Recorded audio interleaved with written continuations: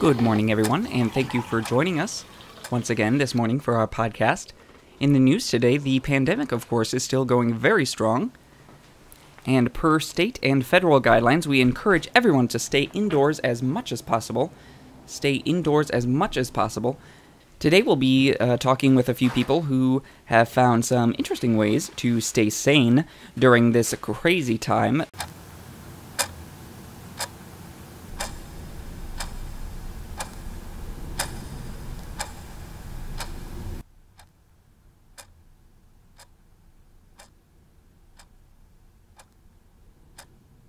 The big nurse is able to set the wall clock at whatever speed she wants by just turning one of those dials.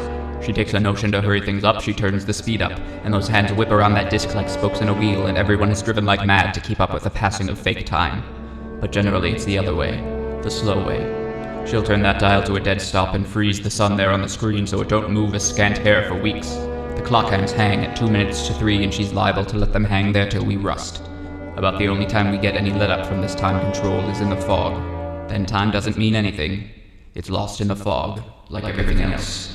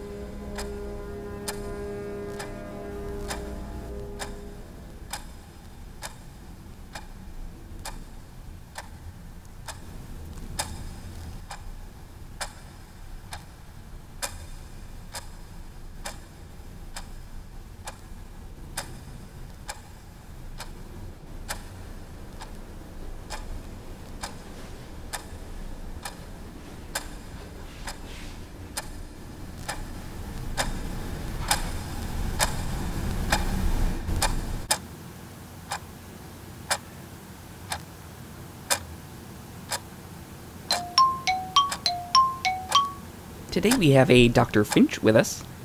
Welcome, Doctor. So the pandemic has officially been done for 6 months now, and looking back, what do you... So the pandemic has officially been going on for about 6 months now, and looking back, what do you think we might have learned from this whole experience, and what we might do better next time, if there is a next time, God forbid, including what the...